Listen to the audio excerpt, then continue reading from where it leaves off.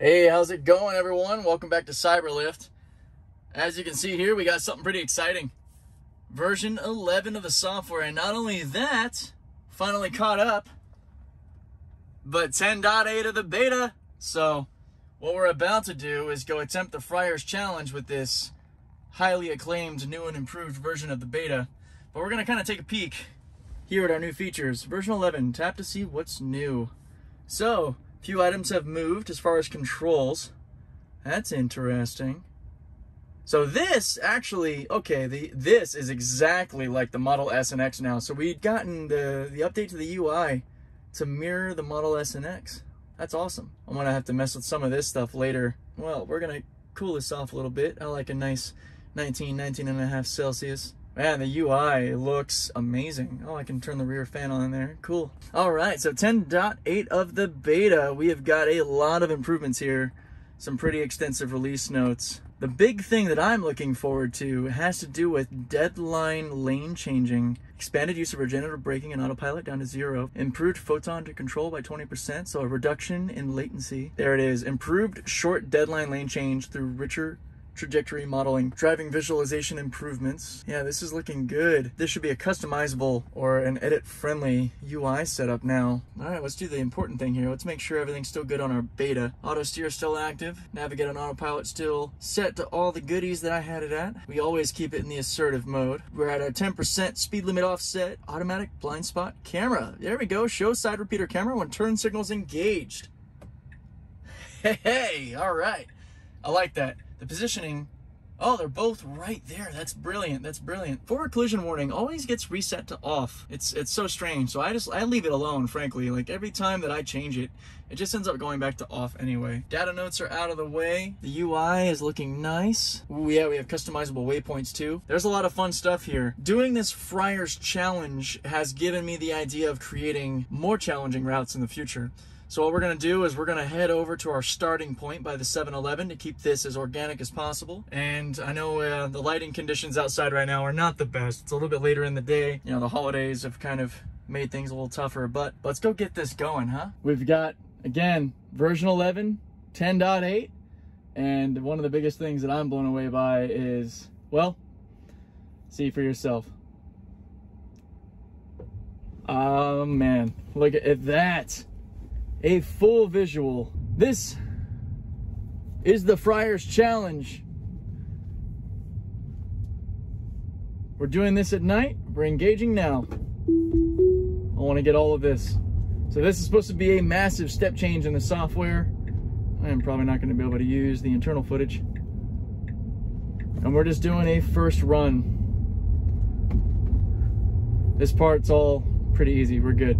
And some things to notice here with the visualization. Not only is it amazing, especially for all of you, that I can expand this and you can see everything, but the dotted line is gone. It is now a solid blue nav line similar to the public build, and there are a lot more textures and shaders to be seen, a lot more detail all around. I cannot wait to see what else becomes visible. I wonder if this is... Nope, that's not good.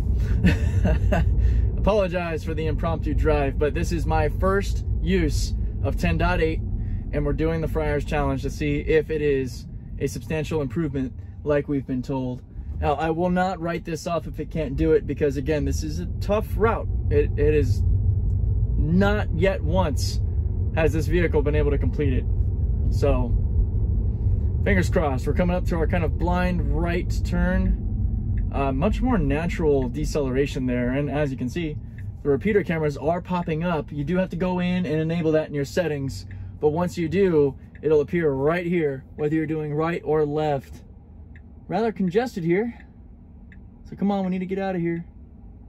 Nope, we got a car coming. You need to, nope, I had to take over there. It was about to just pull out in front of that car. Okay, disengagement number 1. All right, now let's dive into this corner. That is quite a bit more finessed. That was pretty good. All right, we're coming around. All right, now let's test out that short dead lane change ability. Come on, this is it. You gotta dive over. Oh, failure. No, All right.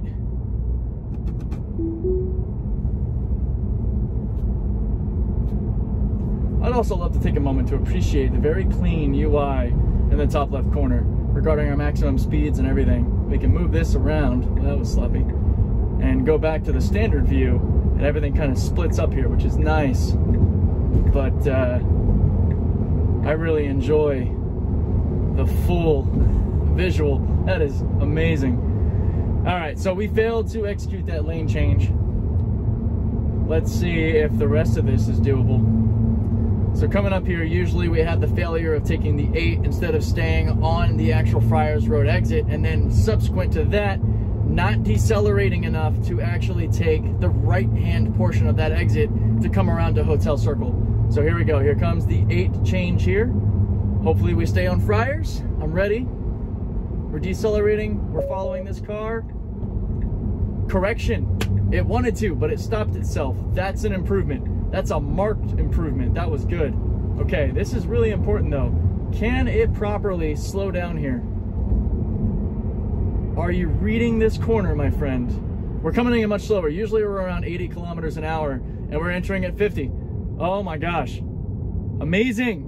I wish you could see my face right now. I'm sorry about the picture quality again. I know it's at night. I wanted to do this earlier, holidays, yada yada, but that's really good. So far, our only actual route disengagement due to the course was that exit. I'm disappointed that the car was going to jump. It might have stopped too. I took over just in case because another driver was involved. But I don't really mark that as an incapability. That was more just a weird scenario. So the rest of this is actually not too bad. Oh, I got a little aggressive there. I kind of liked that actually. Let's see how smooth we handle this hairpin corner basically coming up.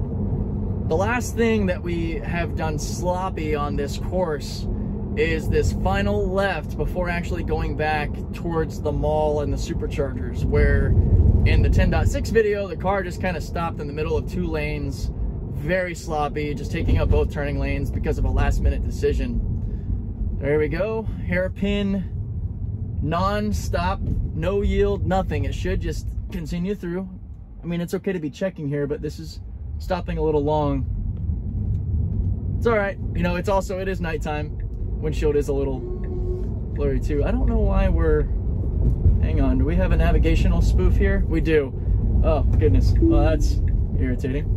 We want to continue this way. That's kind of a different route. I should have caught that. I was a little bit too excited. All right, now we're back on the Friars Challenge course. Let's see. We should not be in this lane. I do not know why we got back in this lane. That's a... Okay, come on. This is not the best. Okay. At least we're not trying to... Why? Why? You're doing it again.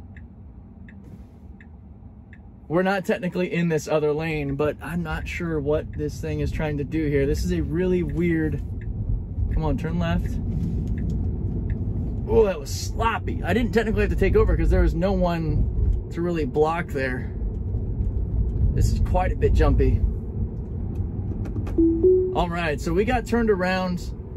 Again, I was getting a bit overly excited. Forgot that it had been raining pretty much all day yesterday. So the valley, that is Fashion Valley, is basically flooded. Parking garages and the main entrance routes that I take to get there on the Friars Challenge. So we are gonna go ahead and, you know, let the beta take us around the other way that doesn't involve blocked roads to get to the charger, and kind of talk about what the experience is like with the first beta run with 10.8. Obvious improvements in different areas, for sure. Some things are still apparently a challenge. We're, of course, going to get multiple test runs of these areas. Oh, look, lighting's back. That's great. It's going to be gone in a minute.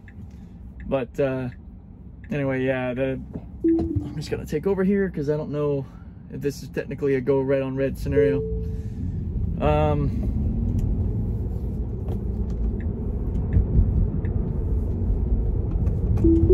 Beta's still really sloppy with that final left turn down the Friars Road area. I don't know, what are you doing? What is this? That's a mess. All right, yeah, we're putting this in the video too, because that was just completely sloppy.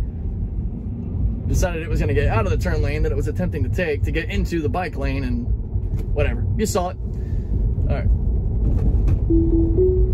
Back in beta again. I've lost count of how many times I've disengaged on this trip. There are a lot of people out. So we'll see how it does next time. In the daylight with proper lighting, and you know, hopefully 10.8 can show that it can learn a bit faster. Thank you for the view. I hope you enjoyed it. I apologize for the sloppy nature of it, but hey, first impressions, jumping in, just wanting to see what it's like regardless of the time of day. So until the next beta video, take care.